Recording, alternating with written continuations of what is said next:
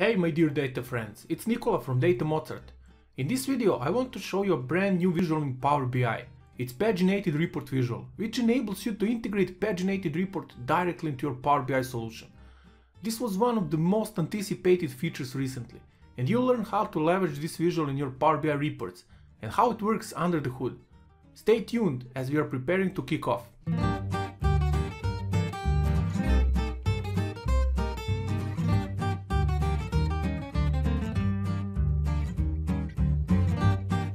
The first thing you need to have in order to build your Paginated report is a tool called Power BI Report Builder. It differs from classical Power BI desktop, and if you go to this link you can install Power BI Report Builder for free. For folks coming from SQL Server Reporting Services world, this will look quite familiar, and I already installed my Power BI Report Builder tool, and here I already built a simple Paginated report with it. So here I'm using AdventureWorks DW 2017 as my data source, and I built a simple data set writing a basic SQL statement in order to retrieve data from the underlying database. I will click on validate query just to confirm that everything works fine. Okay. And I can immediately check if my report works fine. I also have two parameters, starting and ending date, and I will click on run here to run my report directly from Power BI Report Builder. I will provide necessary parameters. Since dataset contains data from 2011, I will retrieve data from between 1st of April 2011 and 30th of April 2011, and I will click on view report. We need to wait a few seconds, and here it is. So you see a nice formatted report, and we can also check specific colors within this matrix. Okay, I'll go back to design, and now I'm ready to publish my report. So I will click on file and publish. Then I will be prompted to select the workspace, Power BI workspace that I want to publish my report on, and I will choose my test workspace. Since my report is already published, I will cancel this, and we can switch immediately to a Power BI workspace. And here you see this Paginated report, and you can immediately spot that it differs from classical Power BI report, looking at this small icon next to a report name. One important thing to keep in mind: in order to use Paginated report, you need to have some kind of premium license, so either EM1 to EM3, P1 to P6 I think, and yeah, also A1 to A6. Okay, and here I need to set something. I already did, but you need to provide premium settings for this workspace. So if I click on this workspace and go to settings, you see this premium option, and here I have my premium per user subscription. So Paginated reports also work on per user capacity, so per user license. Fine, and I can run my report directly from Power BI workspace to check if everything works same as in Report Builder. So here I will choose exactly the same portion of data, so we choose April 2011 and 30th of April 2011, and I will click on view report. We should get exactly the same results as in previous case. We need to wait a few seconds, and yeah, basically that's it. Okay, so far so good. That was the way that it was working up until now, and up until now you had to choose between Power BI report or Paginated report. Now you can take advantage and get the best from both worlds at one solution. So how do we do this? I will open my Power BI desktop, and here I have a Power BI matrix which contains data from 1st of June to 30th of June from the underlying database. So it's exactly the same data source as in previous case. And now here you see the brand new Paginated report visual, which is still in preview at this moment. I will click on this visual, and I'll be prompted to connect to report. I'll click on this button, and here I'm offered to because I have only one paginated report in my Power BI workspace, I will select this, my paginated report. And since my report is parameterized, I need to provide values for those parameters. So this is grayed out by default, as you need to put some parameters here in these fields, in this field here. And I already built my values for my parameters, d from and d2. d from is just the min value from my fact order date, fact internet sales table order date column, and date 2 is maximum value from this table. So I will drag these two measures here in parameters field, and now I can select and map my original parameters. So I will use d from to map to d from and d2 to map to d2.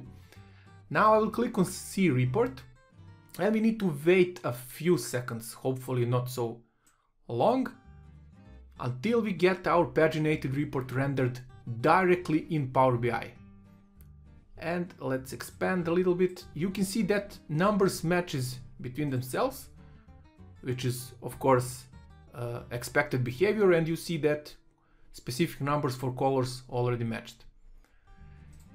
There are quite a few options for formatting this visual. So as you expected in Power BI, you can turn on this toolbar thing, and here you see the pages. You can also choose to export your results, and you can choose to include parameters directly in Power BI Paginated Report Visual. So I can click here on parameters and provide different parameters if I want. Now I will disable those parameters. One more important property here is auto apply button, auto apply filters, which means that if you change this slicer value here, your paginated report visual will automatically render to reflect changes in the slicer. I would suggest not to do it, so keep that turned off and explicitly click on apply changes, because it was implemented in order to take advantage of query reduction techniques. So what is the key thing here? What is so important here? If I change this visual will be cross-filtered as a normal Power BI, any other Power BI visual. So if I go here and change dates from for example from 17th of June until the end of June, you see that Power BI metrics quickly apply those changes. If I click here, apply changes, you will see that this slicer in fact affects also our paginated report visual, and that's awesome. So basically what you can do is you can interact with those things, and yeah, so for example, if I click on 24th of June and I click apply changes, you will see that my paginated report visual has been cross-filtered by Power BI metrics. That's awesome. So I will now exclude this. So why is it important at all at first place to have paginated report within Power BI? So the main thing here, because let me just publish my report now to Power BI workspace. Yes, I can save this, and I will publish this to my test workspace. Okay, I will replace the existing one. Let's wait for a few seconds until changes are implemented. Okay, we are done, and now I can go again to my Power BI workspace. Here it is, and I will open my report now. And you see our Power BI metrics, and you should be able to see in a few seconds additional one, which shows data about which shows exactly the same data within paginated report visual. If I interact with this filter, it will apply the same changes as you saw in Power BI desktop. Now the key thing here is when you want to export results from Power BI report. Power BI is quite limited with this for this requirement. And if I click here to export data, I can choose between summarized and underlying data. For summarized data, I can choose between Excel or CSV format, or for underlying data I can choose only Excel format. Here in Paginated Report Visual I can select, I can choose between multiple different formats such as PDF for printing. I can export this directly to PowerPoint, to Word, so whole bunch of different formats. Other than that, if you want to export your report from, let's say, Power BI to PDF, so I will only export current page, and I'll click on export, and let's wait for a few seconds until it's done. And there you go. So where are my dates after 2nd of June? Yeah, of course, in Power BI report you can scroll down through this matrix or table, whatever you have, but here in PDF you can't scroll down, so basically you are missing a part of your data. On the other hand, let's export our Paginated Report Visual to, let's say, PDF, and let's wait again for a few seconds until this is done. And here I will open it, and you can see a nice formatted page for our report showing all the dates from our matrix. And that's the main advantage when you are using Paginated reports. They render well, and they are in the end their name says it all, so they're called Paginated reports because they fit to page almost perfectly. Now let's go back to Power BI Desktop, and I want to check how this visual works under the hood. So in order to check this, I will turn on DAX Studio and try to catch the queries generated by Power BI here. So I'll go and turn on all queries, and I'll go back to my Power BI Desktop, and let's interact with our slicer. I'll change this date to 18th and apply those changes. Let's wait for a few seconds.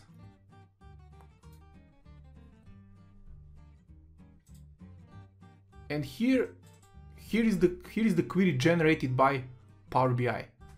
And you can see that we only have values for dim date captured and sent to an underlying database. That's kind of weird. So as I would expect it to see, you know, our other columns, if you go there to this one, you can see that we have all our columns: sales amount, product color, etc, etc. But for the first one we have only dates provided. So we don't have complete overview what is exactly going on under the hood. Let's turn on another very useful tool for capturing SQL queries generated by Power BI, and this tool is called SQL Server Profiler. Good old tool for checking what is going on with under the behind the scenes in your SQL Server database. Here I can select different events to have trace on those different events. I don't touch anything here. I will do I want to check all the events. And let's go back to Power BI Desktop and again interact with our report. I will put 25th of June and apply those changes. And let's go to SQL Server Profiler to see what's happening there. This is the query generated by Power BI. And here you see this dynamic SQL was generated. Basically, this is the query we set in our original Paginated report within Power BI Report Builder. And you see those two parameters, those values that were basically captured in DAX Studio and here provided as parameters to our report. So basically we have a dynamic SQL. Let's go and check once again if we change slicer value, what will happen in the background. So now I have 23rd of June as a starting date. I will again click apply changes and go back to SQL Server Profiler to see what happened now. So basically you see that now this parameter was changed. Original query remained the same. So the original query comes from Power BI Report Builder, but basically what Power BI did, it generated dynamic SQL and providing parameters for this dynamic SQL on the fly. So we have our updated parameters here. So to conclude, the possibility to render paginated report directly within Power BI report is an immense addition to the already wide range of capabilities that Power BI offers. And having another very powerful tool under the belt can only increase the business value your reporting solution provides. There will always be users that insist on print-friendly data, and Power BI on its own couldn't address these requests properly. But now, by integration of mature and established technologies such as paginated reports, you can satisfy all requests from within a single location, even applying all the filters to your data at once. Despite some limitations, I believe that Paginated Report Visual is one of the greatest improvements in Power BI recently. That's all, friends. If you find this video useful, make sure to hit that like button down below. Also, make sure to subscribe to Data Mozart channel. Enjoy Power BI and enjoy Paginated Reports.